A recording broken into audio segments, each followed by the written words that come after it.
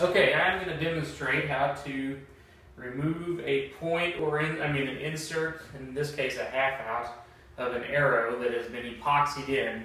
You know, these carbon arrows, a lot of the time, if you put heat on them, very much heat, it'll tear them up.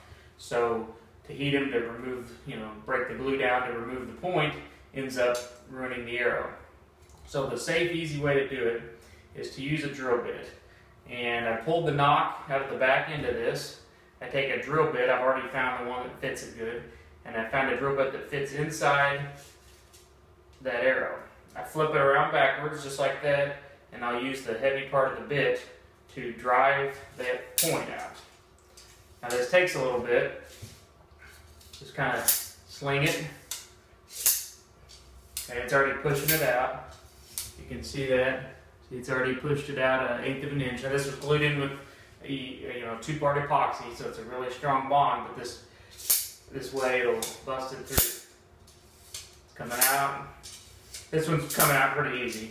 Sometimes it's a lot harder than this, and you got to be careful, because when you sling this thing, when it finally comes out, sometimes you're really slinging it hard and it'll come shooting out like a missile, so you got to be really careful. This one's coming out pretty easy, so it's not going to be too hard.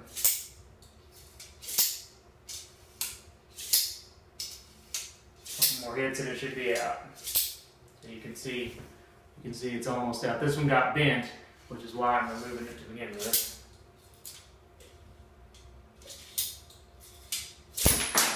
And that's it. Points out, no damage to the arrow. The bit, half out in this case. It also works with inserts or points, doesn't matter.